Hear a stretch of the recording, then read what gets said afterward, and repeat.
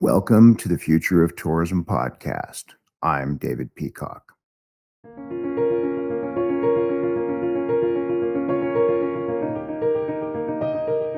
Stop owning your own content. Young leaders are stepping up. Bring everyone to the table and imagine their world anew.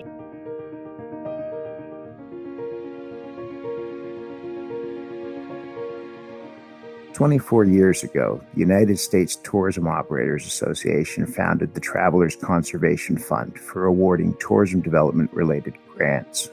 2 decades and a half later, that prescient moment in the positive power of tourism has evolved into the innovative, humanistic, global tourism development and enabling organization that you and I know as Tourism Cares.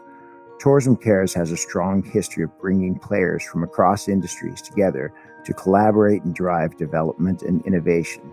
They have a hyper-focused local model coupled with a high-level industry overview and network. Their mission?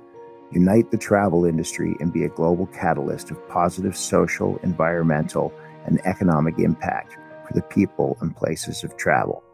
Greg Takehara is Tourism Cares CEO. He's a founding member of the Future of Tourism Coalition, and trust me on this one, he's someone you definitely want to have a long conversation with about the future of this industry we care so much about if you ever get the chance.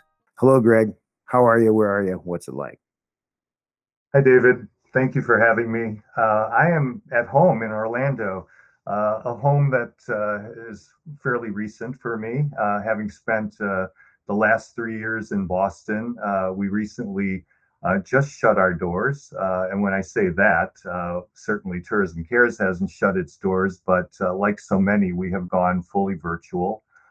So our 9 employees, our staff members are all across the country now. And so with that, I relocated to Orlando. We have 2 in the Bay Area. We have 1 in Seattle, 1 in Chicago. 3 remain in Boston and 1 in Providence, Rhode Island. Well, I'm a personal big fan, and I believe we get a tremendous amount out of dedicated people who can work virtually, and it just works out when you have that combination. It's hard to manage, but I've seen a ton of benefit myself, so I couldn't agree more with you on the fact that being dispersed is sometimes an innovative thing. It's nice to get back together. But that said, let's move right into this. Tourism Cares. I gave the briefest of overviews. Can you just outline it for us? Where are we at? You have a long history of tremendous contributions to this industry, sometimes in the most poignant of moments, such as the relief stuff you did in and around some of the disasters in the early part of the 2000s. You've evolved into a remarkable force for good with a broad goal that you have not just inspired people within your organization with, but have joined others in the world. So let me hand it to you and tell us about Tourism Cares, please. Great. Well, thanks for that. And you summated our mission. So I'll take you back exactly. For us, I guess when you go back to the Travelers Conservation Fund, you are going back 2.5 decades. It was really the United States Tour Operators Association and a couple of other associations, most notably the National Tour Association, the American Society of then Travel Agents, now Travel Advisors, as well as IATA, that kind of decided at that kind of juncture moment to bring their philanthropies, bring their foundations under one umbrella, which then became Tourism Cares. And you may recall post 9/11, then President Bush made a call to the American people, made a call for volunteer work, or for everybody to roll up their sleeves essentially and give back. And that was the industry's cry at that time. How are we going to catalyze our groups together to do exactly that? And I was fortunate to be one of 300 travel and tourism professionals who gathered in 2003 at Ellis Island for the first ever Tourism Cares event. And I remember it hit me so hard at that time in terms of the impact that we were able to make just in a couple of days. Having those National Park Service representatives talk about literally emotionally talking about how it would have taken them months to do the work that was done really in the matter of 2 days. Wow. Greg, I got to tell you, I did not know that that was the genesis of the Ellis Island meeting. Wow, that's an incredible story. Please, I keep going. I just had to share Yeah, that. and for me, the feeling that I had was, and then I drank the Kool-Aid very early on, was that I really wanted to give back to the industry that had given me my livelihood, and to be surrounded by my industry colleagues and to get to do this great work together was just so gratifying. And that really was the kind of the foundation of Tourism Cares in the early days in terms of that focus on volunteer work. And I kind of call that the days of, the before and after picture. We showed a lot of before and after pictures, and they were dramatic and they were great.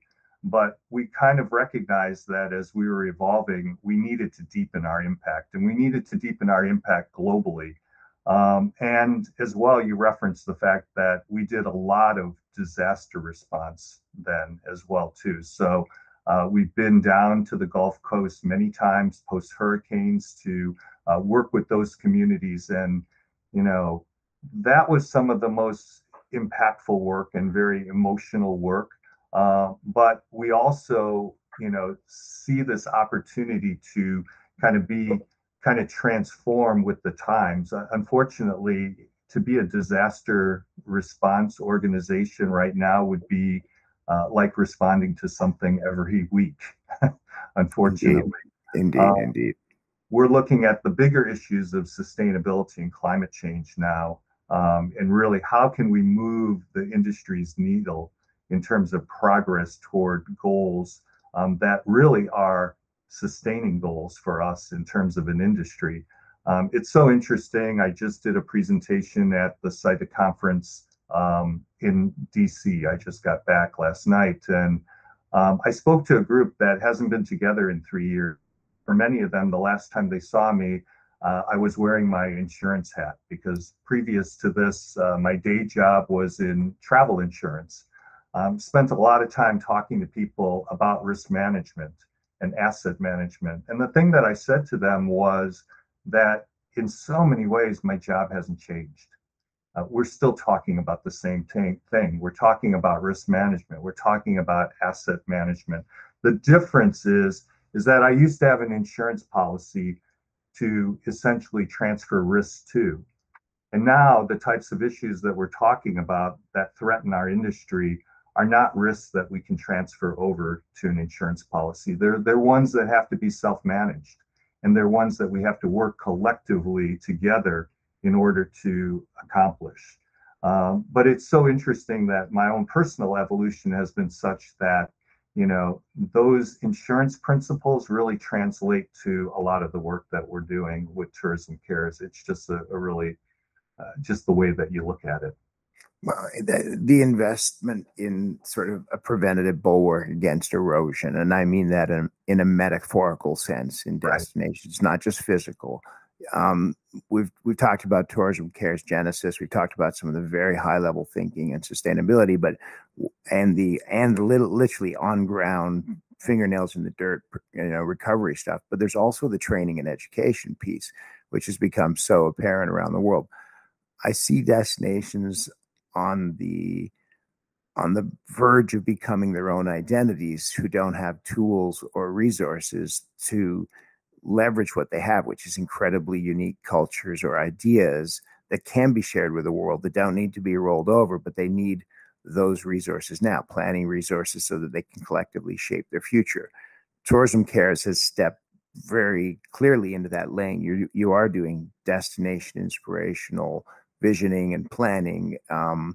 One manifestation of that is your impact series and your Victoria Sustainability Conference.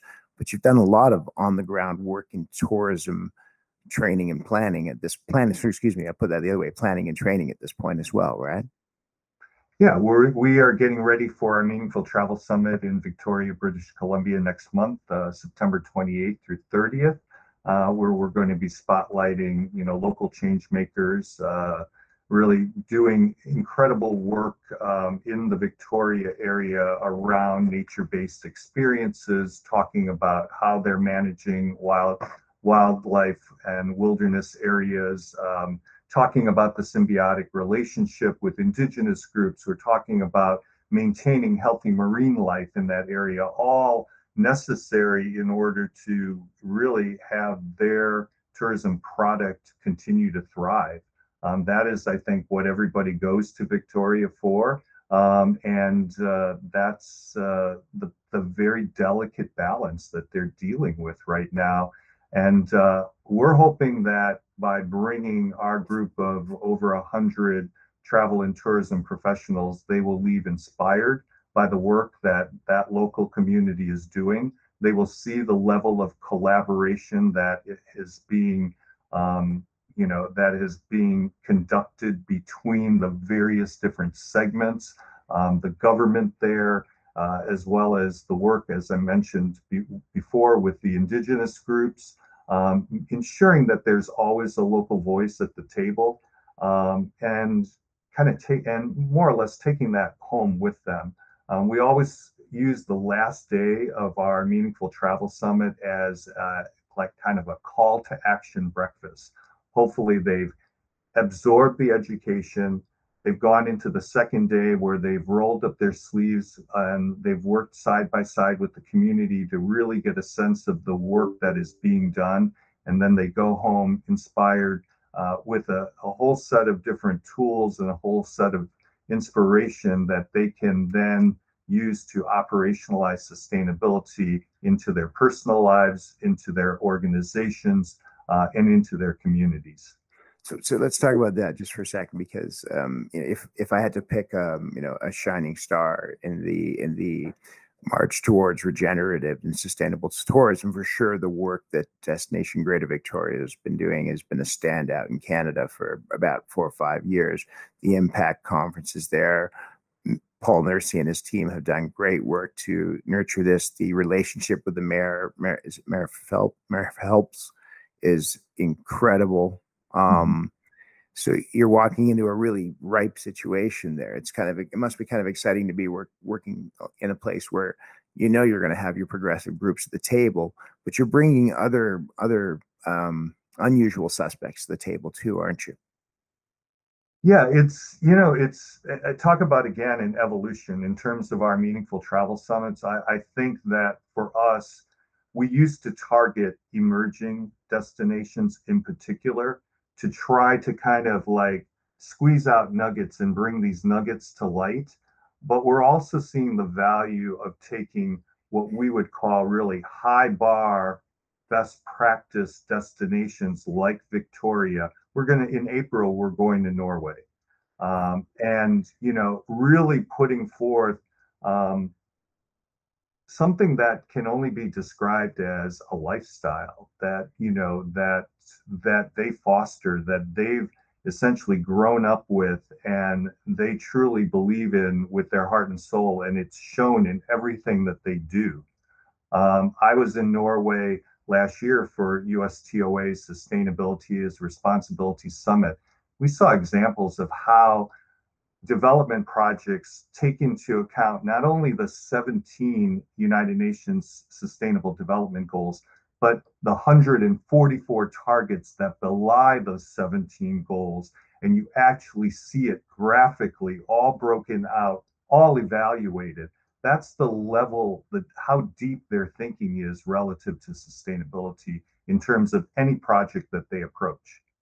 Well, and that's a specific focus of Tourism Cares, is the alignment with other bodies for the practices, the practice of best practices sharing, and that's happening a lot, which is a good sort of segue to talk about Athens, where you're going to talk about the 177 measurements directly as part of the Green Tourism Summit and the Future Tourism Coalition. But you're also going to drill more into that sharing of best practices, I take it. So tell us a little bit about Athens, please. Well, I say that with a little sadness in my eye, given the fact that unfortunately the Future of Tourism Coalition Summit Day in Athens is directly conflicting with our Meaningful Travel Summit in Victoria, British Columbia. And I unfortunately don't have the superhero power of being in two places at one time. That being said, we are going to report directly from Victoria into Athens to talk about the work that we're doing there, because, as you mentioned, the Future of Tourism Coalition was one of those silver linings from the pandemic, where Tourism Cares, along with 5 other NGOs, decided to join forces again, representing the adage of we can only do better together. And I think for me, what I love in particular about the coalition is that we spend a lot of time talking to our communities about the necessity of collaboration and how we need to put aside competition and we need to foster collaboration. And to me, you always have to walk the walk. And this is our way as nonprofits to show that we don't only make those pronouncements, but we also walk the walk. So we get to work together. We get to still spotlight our own individual toolkits, but we recognize that as a collective toolkit, we can do a lot, in particular for destinations. We put together 13 guiding principles that are centered on destinations and what we feel is proper destination stewardship and the types of principles that should be, foundational for destinations. And we've gotten over 700 signatories to those guiding principles. We've been fortunate to work with the likes of our coalition partners who have been very active in terms of drafting the Glasgow Declaration, which was featured at COP26. Had the opportunity to get to do some small edits to that declaration. So feel very much a part of that. And similarly, we've received over several hundred signatories to that particular declaration. And it's just a growing movement. So we're excited. It's going to be our first time ever together in Athens. It is in conjunction with Green Destinations' annual event. And we're hoping that we're going to have more in-person events as a coalition together. So, Greg, in there, you've also taken a particular focus on destination organizations, and we're doing it in many different disciplines around the world now. We see a network of organizations throughout the world that are particularly connected to the place they are in and the world around it. And I think there's a huge and emerging role for destination organizations to play what may be one of the most very important roles in sustainability, which is connecting those networks. Talk a little bit to me about the next 3 years in the world of destination organizations. You're working with a lot of them. I'm working with a lot of them. They're all willing participants in this. They need to get started. They need tools. But let's talk specifically to our audience of destination executives here about what comes next. Sure. Well, I mean, we've already spent so much time within this conversation talking about evolution, right, David? And, be it the evolution of Tourism Cares or the evolution of the origins of the Future of Tourism Coalition. I think one of the most recent evolutions within Tourism Cares work is the fact that we would put together these meaningful travel summits and we'd start to work with these destinations like Jordan, like Colombia. And, I just stated, we're going to be in Norway. Our own domestic destinations like, Victoria and the work that we've done, we've referenced in New Orleans, for instance, in particular with the focus around disaster response. And the byproduct of those summits has been our meaningful map, working with those destinations to build out a meaningful map, typically highlighting social enterprises, but not exclusive to social enterprises. They could be nonprofits or other entities or organizations that have a social environmental bent to them, and building out a map of those particular communities. And I think the evolution now that we're seeing is that rather than that being just a byproduct of the summit, we're seeing that we really need to center our work around those meaningful maps in a much bigger way. And that really requires that collaboration with those destination organizations to help us identify those particular map pins, as we like to say, and then be able to spotlight that on the map, promote them, help them to get those into those tour operator itineraries and those travel advisor recommendations, and then really bring a light to the local communities. Wow, Greg, and you hadn't talked about Meaningful Map, and I've read about it, and it's been fascinating me for a while. And you just got me thinking about four ideas I want to talk to you about later on. But maybe just tell people a bit about Meaningful Map, because in there, there's a tremendous amount of work around authenticity and storytelling that's endemic to everything Tourism Cares does. And I'm glad you sort of hit on it. But I'm starting to see a big picture of Meaningful Map too that I didn't see before. So just tell us a little bit about that, please. Yeah, well, it's interesting. A lot of this has been, like I said, an evolution, a culmination, and I think, quite frankly, I'm grateful to be a board member on the United States Travel Association board. That has given me a lot more exposure to destination representatives, to be able to talk about our map and to be able to partner with a number of them. We partnered with Travel Oregon, for instance, to develop map pins for a meaningful map of Oregon that is part of our overall meaningful map of North America. And we have vetting criteria that go along with that. It's they are guidelines, but we want them to be actual sellable, either sellable attractions or organizations that are, operating organizations that typically just don't have that exposure to the mass tourism marketplace. But they're also all tied deeply into the ethos of what Tourism Cares is about. The people who are sourcing the content for the Meaningful Map, they are really telling the story of why this is a meaningful destination. Yeah. I mean, a lot of that was spawned, when we talk about the disaster recovery work that we did in New Orleans, was identifying, for instance, um, you know, a local Cafe Reconcile, which was an inner city restaurant that essentially trains inner city youth, and really provides them all the tools that they need to learn about hospitality from the ground up. And it is those types of places that we would then visit when we go there, that we said, we really need to put a spotlight on places like this. These are the places that people and not just because they're great stories, but because, as our friend Greg Oates at MMGY like to say, in Fort Worth during the pandemic, because they'd engaged, because they were storytellers of their own place, then when the pandemic hit, the various channels were still on and people could still experience authentic Fort Worth.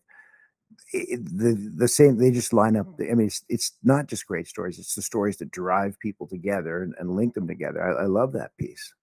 Yeah, So, exactly. Meaningful Map, how big is it now?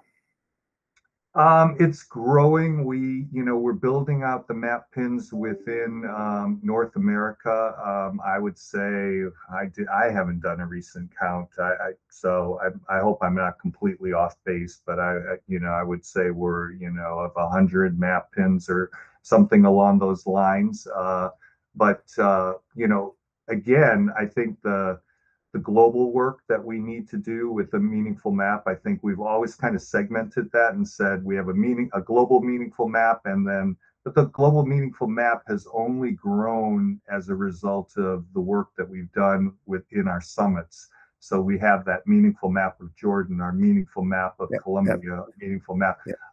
We're looking at ways that we can build out a greater global meaningful map without necessarily having to do a summit in each one of those places. 100%, And that just, requires those types of relationships. We've talked to a number of different destinations who are very keen on, creating, for instance, like a fam trip around those type of meaningful experiences. In 3 years, every destination will have its own cognitive or frame of reference meaningful map anyway. That's because the tourism, the traveler will demand it.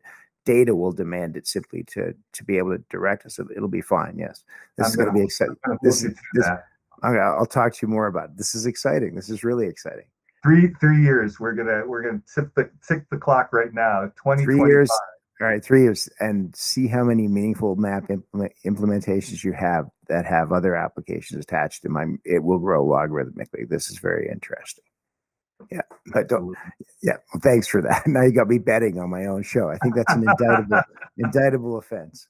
Anyway, we're running a little low on time. Athens and Victoria back to back. They're both at the end of the month, right? At the end of September, yes. What's the date on what's the date on Vic? 29th. That is the Coalition Day, and then the Meaningful Travel Summit in Victoria, the 28th to 30th of September. Okay, we're running long on time here. I've taken up a big piece of your day, and you've been in transit for a day at least, I know as well. So just as we part here, words to the industry, we'll circle back with you obviously on progress, but anything you just want to share as you go and we roll into the September, October, pre-Christmas, get things done time and period. I think the feeling that there is that travel is indeed transformative. We talk about it. It can sound very cliche, but we all know the types of experiences that we've all felt. We're excited about our 20-year anniversary next year, reflecting back on that first ever event in Ellis Island. We are looking to do a collaborative effort with a number of other organizations, including the Travel Foundation and others, next fall that we're going to have an exciting announcement around. We have a good friend with the Blacks in Travel Collaborative and Stephanie Jones, and we've had some conversations with her. So we're going to have a very exciting announcement around the corner about a very unique summit that's going to really catalyze culture, community, and climate, all under one umbrella. We haven't even touched on diversity, equity, inclusion, but we know how important that is within the whole sustainability picture as well. Greg Takehara, like I said, if anyone ever gets a chance to sit down and talk to you, don't miss it. It's a great pleasure every time we talk. I really enjoy it. Thanks for spending your time on this. Have a great trip. Stay well. All right. Thank you, David.